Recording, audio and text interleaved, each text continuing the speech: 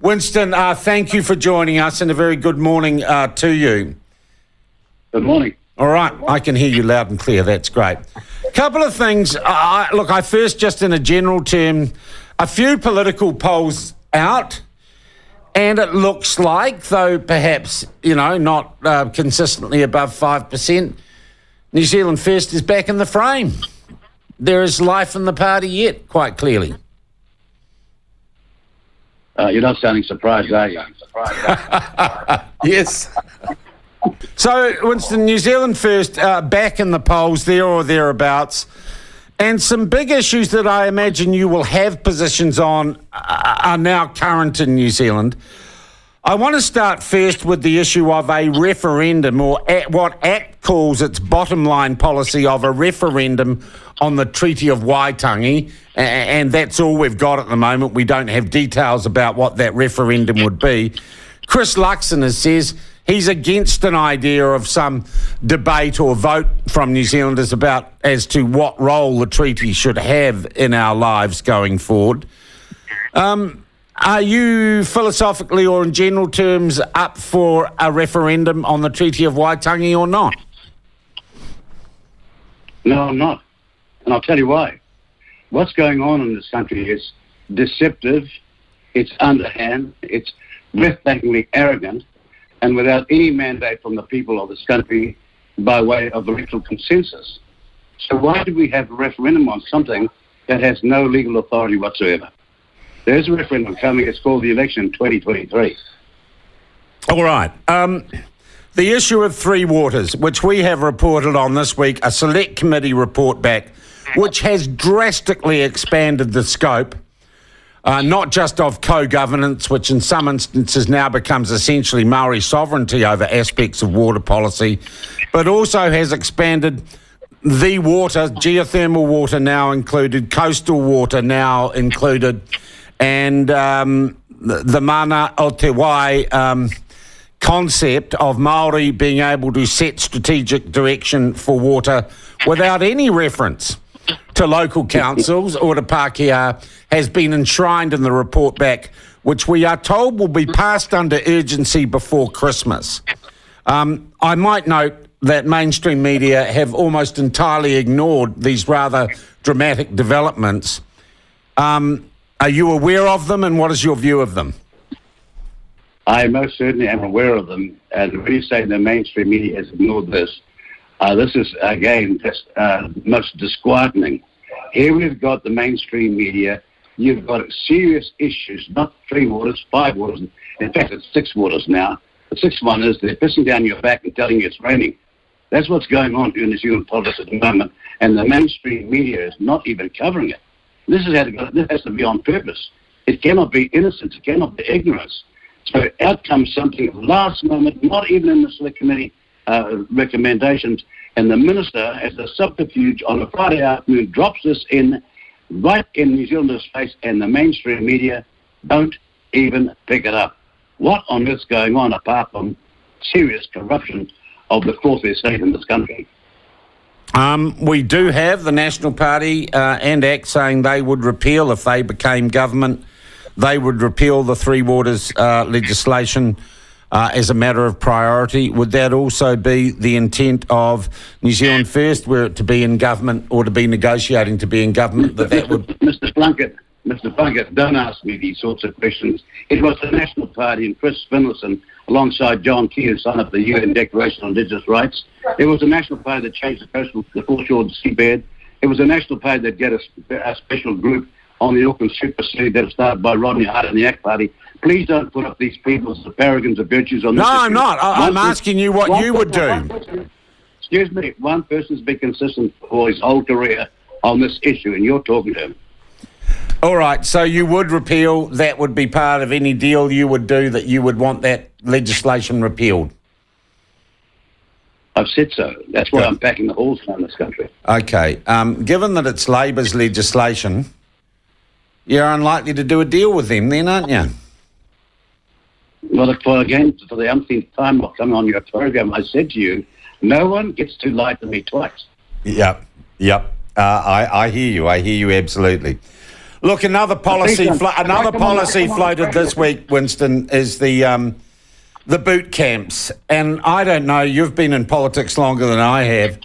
The idea of the boot camp for the youth offender, get tough on them, etc., it seems to come round on a regular basis.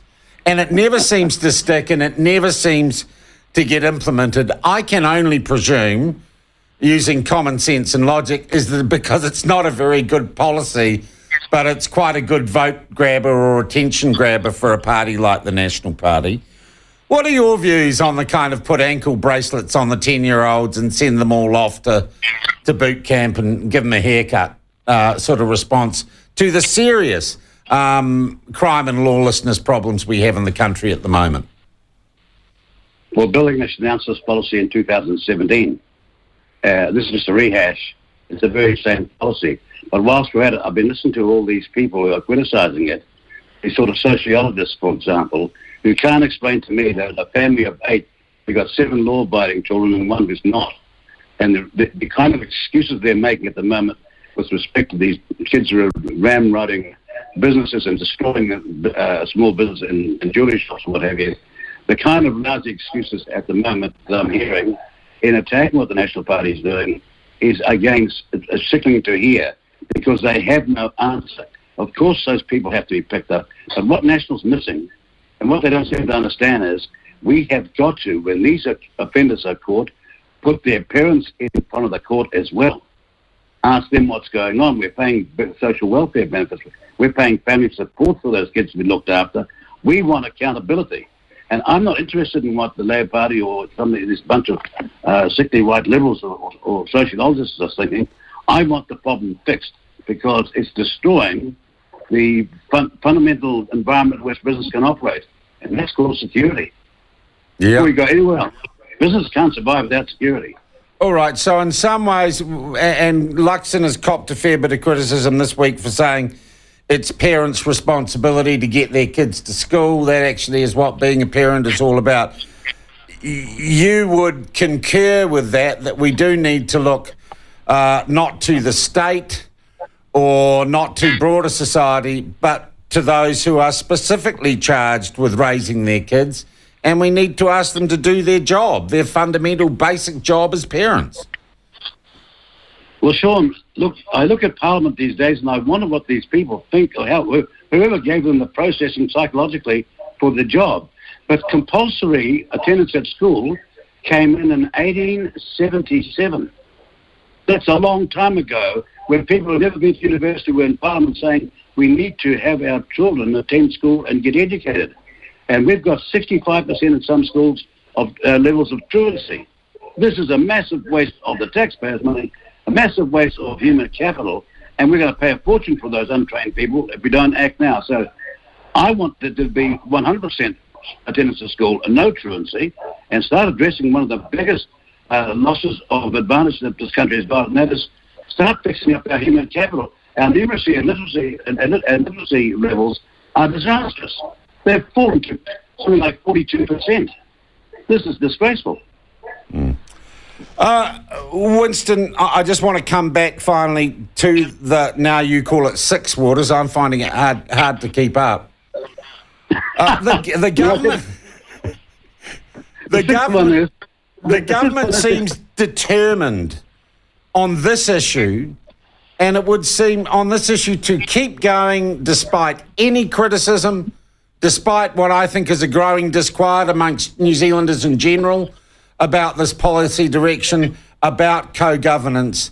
And some of the observers have said the Prime Minister seems enthralled or under the power of the Maori caucus, and in particular Nanaia Mahuta, who is not taking a single step backwards on these issues, even as many questions swirl around her behaviour in regards to the appointment of people to certain positions. We see Tuku Morgan popping up, getting a government job associated with water administration. What do you think, why do you think Labor is incapable of slowing down the waka or stopping and having a cup of tea on this stuff?